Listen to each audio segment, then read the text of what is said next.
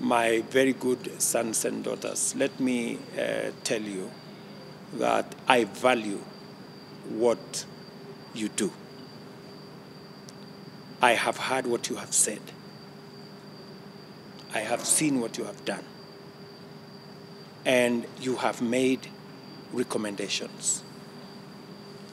Some I will outright implement,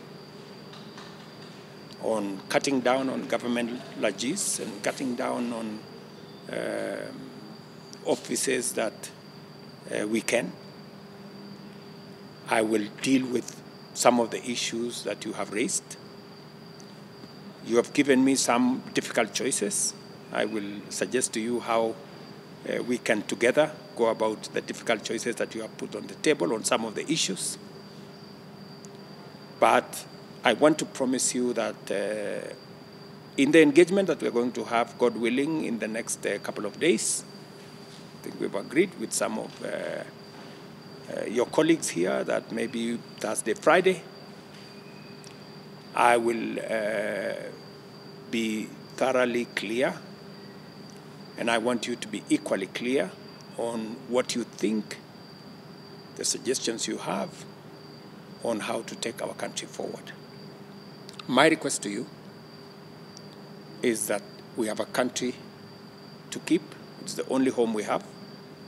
We must do whatever it is that we do within the parameters of the law, respecting one another, and talking to each other with respect so that we can move forward together as a country.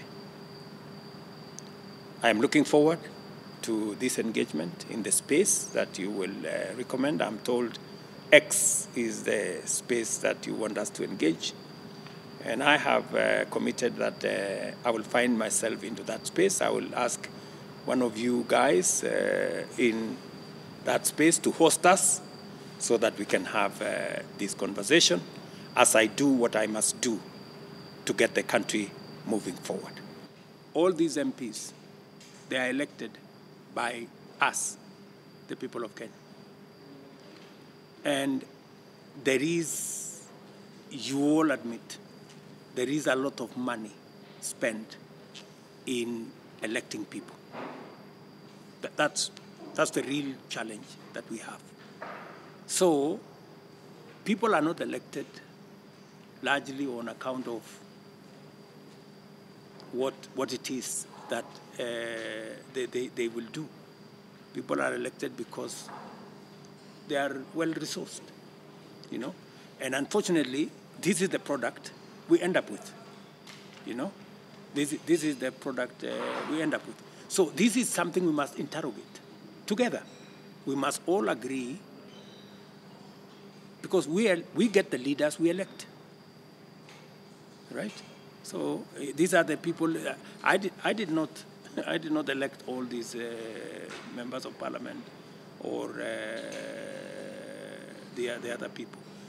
Maybe the ones I have appointed, those ones I can take account, you know, and deal with. And we should, because even in my own eyes, it is not right. People, you know, flaunting money, you know, people using the space in pulpits to, you know, prosecute politics.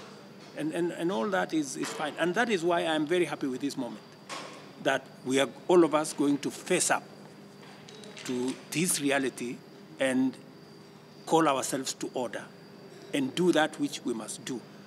And the conversation that was around here, I met some of the church leaders, I met even my own PG, and even them, they were saying, yes, let us abolish Harambes.